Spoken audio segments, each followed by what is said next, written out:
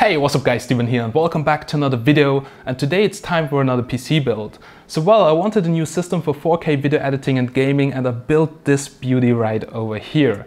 Now before I was using a Huawei MateBook X Pro for video editing, for work, for everything with an eGPU at 1070, and I wanted something more powerful.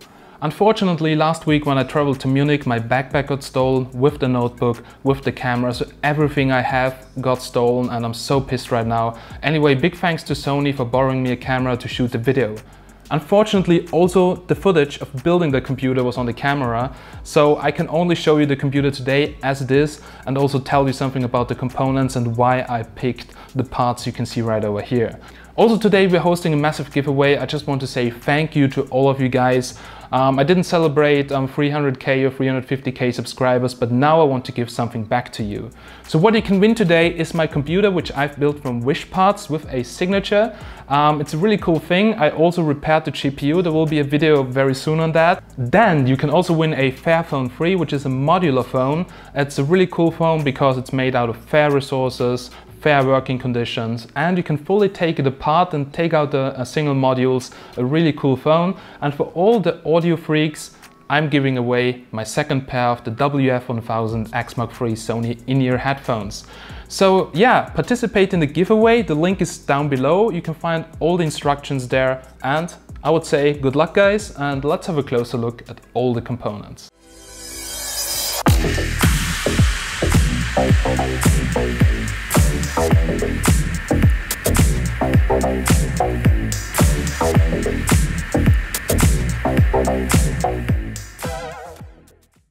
So I wanted to build a perfect system to edit my 4K videos, but also to game in between demanding games like DayZ or The Escape of Tarkov. Also wanted no HDDs in my system, as I have a big NAS system where I store all my video footage. I've chosen the Be Quiet Silent Base 801 as a case because it's fully modular, offers plenty of space, and it's the perfect case when you want to build a system without HDDs. Also it offers good airflow by still being pretty quiet. Be Quiet did a really good job with this one, and it's not too expensive at all.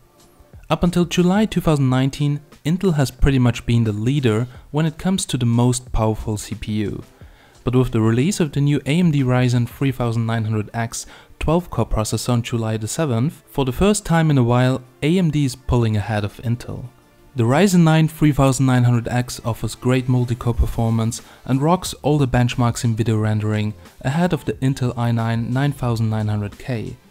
At roughly the same price at a first glance, the Ryzen 12-core processor seems like a much better value considering it beats the Intel i9 9900K at most tasks. Another notable mention is that the new AMD Ryzen processors also make use of PCI Express 4.0, while the Intel 9th generation still use the older PCI Express generation. With PCI Express 4.0 you can use the new generation 4 SSDs, and one of the best choices right now is the Gigabyte Aorus generation 4 SSD because it offers super crazy speeds at a good price. It's probably the first time I see such a large heatsink unit on the M.2 SSD, because the Aorus NVMe Generation 4 SSD 1TB comes with a copper heatsink on its top and bottom. This SSD was co-developed between Gigabyte and Python, and in my tests I've seen read speeds of up to 5000 MB per second. This is one of the fastest 1TB SSDs I've seen so far. Literally nothing else comes close to the performance of it. It's simply amazing to see speeds coming up to 5 GB per second on the benchmark tests, while still being quite affordable compared to Intel Optane SSDs. So if you're adopting to the new 3rd generation AMD Ryzen processors with the new X570 chipset motherboards, then the Aorus NVMe Generation 4 SSD is really highly recommended. Also, even though it comes with this massive heatsink, there is no sign of overheating on my system or thermal throttling. So they did a really good job with the design of it.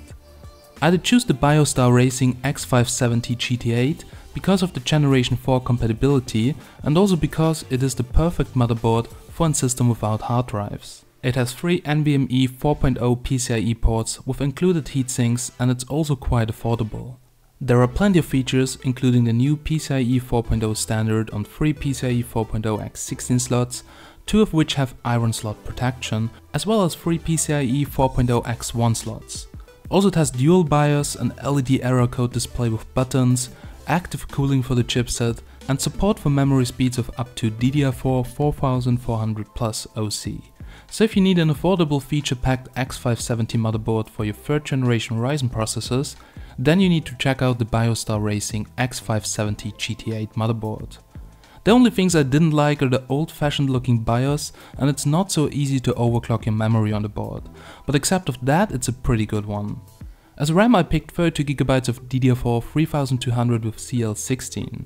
The Aorus RGB memory is impressive in design and build quality, making it not only a great option for gaming systems, but also for general case PC users too.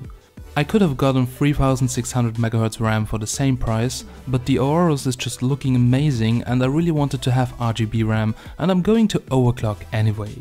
Also, if you buy this dual memory kit, there is a surprise.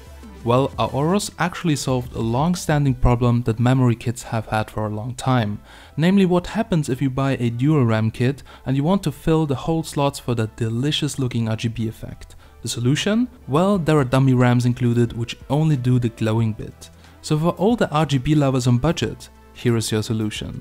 And also with the XMP profiles, you get top-notch performance with 3200 MHz speed out of the box. Now the RTX 2060 cards are definitely a favorite amongst the gamers, as they are the least expensive in the RTX series, but still offer great performance for 1080p and 1440p gaming in most situations. For 4K video editing, the GPU performance is not that important, so if you're building a PC for video editing, a 2060 is definitely enough. But if you're into higher resolution gaming, then you might want to switch to a higher tier. I've chosen the Gigabyte RTX 2060 Gaming OC Pro 6GB card.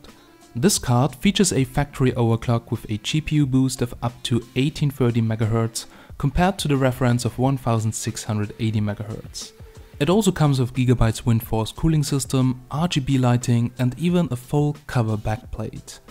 Gigabyte is using a custom PCB on this card with a 6+2 power phase design compared to the 4+2 reference. Then there's also a factory overclock, and this is going to give you a few more frames in games and also better performance when doing heavy effects in your videos. The card itself is a bit longer than most cards, but this is due to the custom PCB and the really good cooling solution they have built in. Also, the Gigabyte logo has RGB backlight and you can control the color with the software on the motherboard as well. As far as the output connections on the card, there are 3 DisplayPort 1.4 ports and a single HDMI 2.0B port, which work fine with my 4K Samsung monitor. 4K gaming is possible in games with not too demanding graphics, and silky ray-traced 1080p gaming is no problem at all.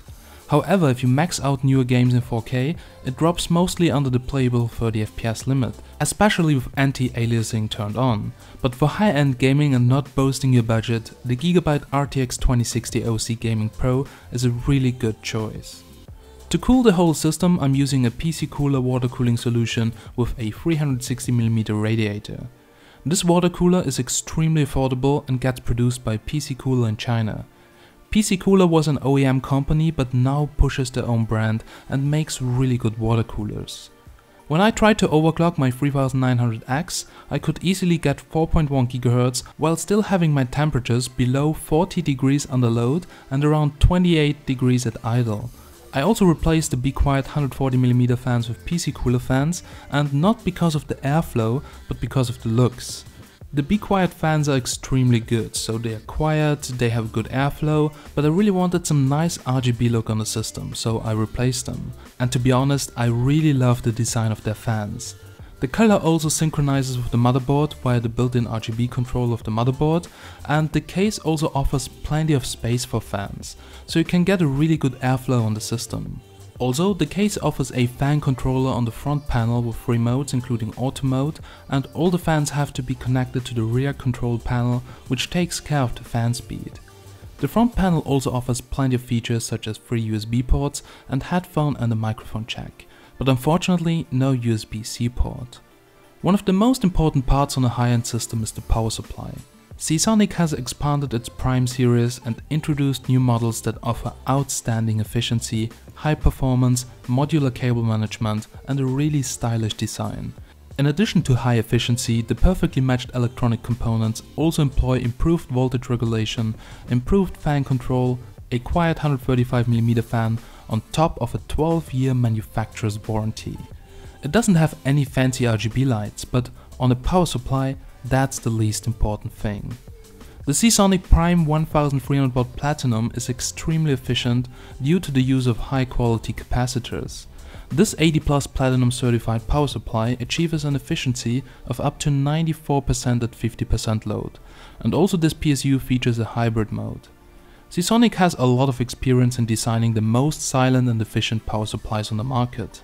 And they also developed the new hybrid mode. It's basically a state-of-the-art fan control that enables users to keep the overall fan noise at the lowest possible level, and it's really unhearable.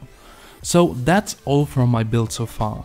Overall, I'm super happy with the system and its performance for gaming and video editing. I will follow up with a few overclocking guides on the CPU, GPU and also a benchmark video, so stay tuned. Alrighty guys, so we're now here at the end of this video. I really hope that you've enjoyed it, and if you have questions about this build, or if you want to build a system and you have a few questions, and if you want to know anything about video editing or which parts you should pick for your gaming PC, then write a comment down below. I was building computers since I was 6 years old, and yeah, I built quite a lot of systems, and I have to say I really like this one. At this point, also big thanks to Gigabyte for supplying all the Gigabyte parts, big thanks to Seasonic for this amazing power supply, to Be Quiet for the case, to BioStar for the motherboard, PC Cooler also big thanks for supplying me a lot of water coolers, and yeah, what should I say, I'm totally in love with this system.